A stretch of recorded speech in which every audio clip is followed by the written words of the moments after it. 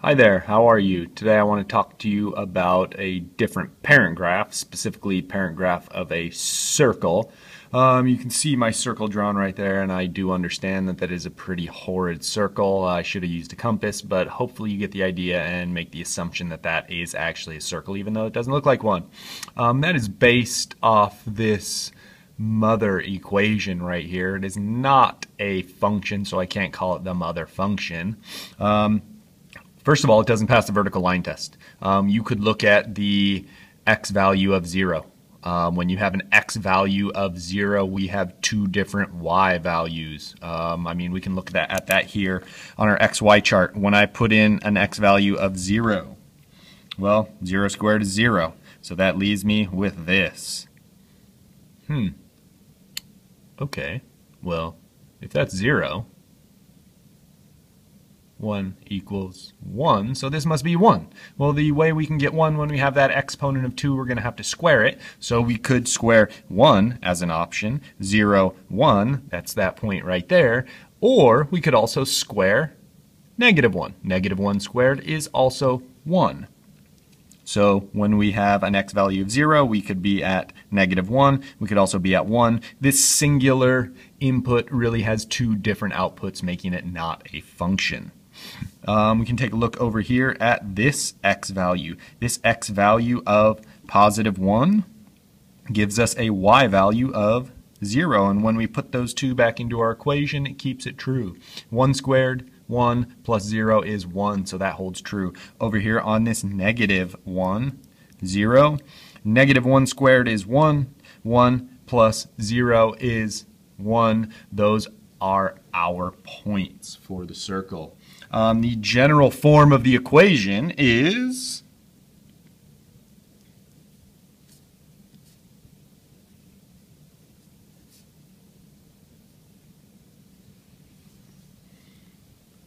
and just like our other functions, you can start off and you can say opposite. But here when we're dealing with our circle, it is opposite also. Before it was opposite same. Here with the circle, look at the shape of a circle. It's an O. It is opposite, opposite. There's O's on both of those because that will be a circle. And R value is our radius. Okay, that's the general form. Let's put that thing into action and see what some of these graphs look like. X minus 2 squared plus y plus 3 squared equals 4. That is a circle. I have opposite, opposite for my center, so at 2, negative 3. And I look at that value, I take the square root of that thing right there. Square root of 4 is 2, is our radius of 2. So I can come in here, I can draw my axes. 2, negative 3, with a radius of 2, 1, 2, 1, 2, 1, 2, 1, 2. In those cardinal directions, east, west, north, and south, you apply that radius. And then you do the best that you can possibly do to make that thing round. Might be a good idea to use a compass. I don't have one. Sorry, I should be a little bit more responsible than that. We also need to look at our domain and our range. Domain, x values that are represented by the graph. Range, y values that are represented by the graph. So as I slide across and I first hit my graph talking about my x values, my domain, I first encounter that graph here. Is an x value of 0. And since my circle is closed, I need to use that bracket there. As I slide on, I last hit my circle, my last x value for my domain at the value of 4x equals 4, and that is also included. Range similar, this time working your way from the bottom up. First encounter it there, last encounter it there. So my first y value would be y equals negative 1, 2, 3, 4, 5. Negative 5. And I last hit it at negative 1. That is my domain, and that is my range. And we can look at the span of my domain. The span of my domain from 0 to 4, well, that is a difference of 4 spaces. And if you think about what we have done with our radius of 2, from the center to the edge of the circle is 2. Well, from the center to the other edge of the circle is also 2, so you can look at that diameter of 4, well, that should also be your span here, talking about the domain, and the same goes for the range. The span from a -5 to 1 is a difference of 4 spaces. As you can see, 1, 2, 3, 4, that would be the diameter all the way across that circle. Is it a function?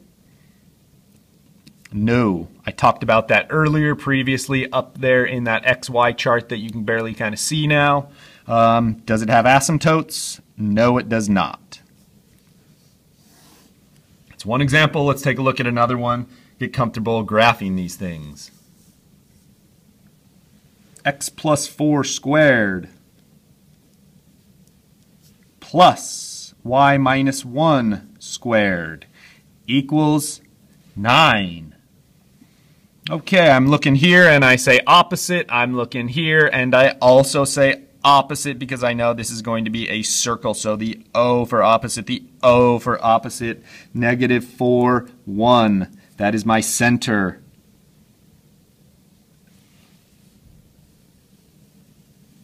-1, 2, 3, 4, +1. I take a look here at this number on the back end, and I'm going to take the square root of that. That gives me my radius, which is 3. Okay, so I'm shooting out 3 in this direction, out 3 in that direction, down 3, and also up 3. Then you try and make that thing round and nice and smooth. Good luck to you. As you can see, I need some work. I totally missed that point. It makes our domain and range, well, the graph doesn't actually reflect what the domain and range is because of the inaccuracy of my drawing of circles. My apologies. So looking at this domain, range, x values that are represented, well, the first place we hit, if I were to lock that graph in, is there. Last place I hit is there, sliding left to right. Bam, bam. So I first hit at -1, 2, 3, 4, 5, 6, 7. First hit at -7, and it is included. I last hit at -1, also included. Now range, working your way from the bottom up. That is the last point, even though my sloppy circle went below it. I first hit at my y value of -2 included, and I last hit at a y value of 1, 2, 3, 4. And we can look at the span of that, -7 to 1, well, that's 6 spaces. If you take a look at your radius, well, double my radius, 3 and 3 is going to be 6 units all the way across, and the same with my range. -2 to 4 is a span of 6 spaces, and you can see 3 and 3 will give you 6. Function? No. Fails the vertical line test. It has more than one output for a singular input. Asymptotes? No.